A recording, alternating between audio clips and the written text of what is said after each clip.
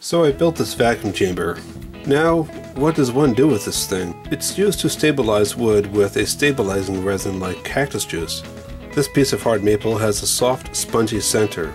Many people might just throw something like this away, but not me. Not this dogwood. This piece is already pretty dry, but the first step is to get it super dry. Place it in a conventional oven. Do not use your kitchen oven dedicated for cooking food. Your wife will not be happy with you. After the workpiece has been super dried, let it cool to room temperature.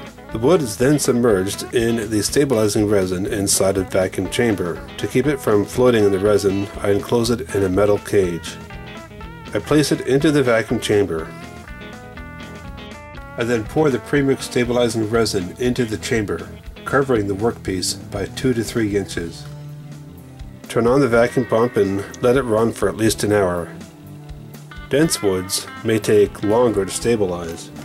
At 25 to 26 on the mercury scale, I'm not getting a perfect vacuum, but that's close enough for me.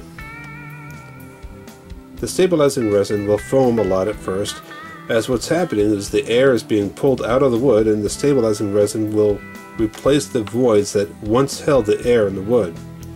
After a short while, the major foam will subside. When the vacuum pressure is released, the stabilizing resin is pulled into the voids.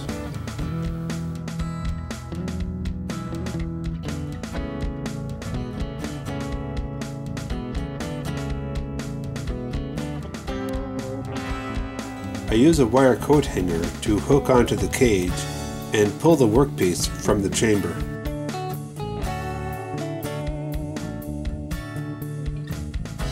Wrapping the workpiece in foil is not necessary, but it contains the mess.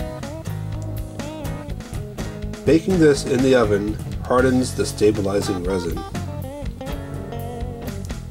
And that once soft, spongy material is now as hard as wood, and the entire workpiece is stabilized.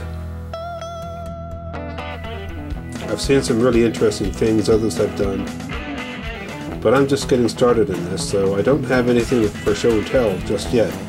But I will, so please hit that subscribe button with notifications and stay tuned. Thanks for watching. You have a great day now.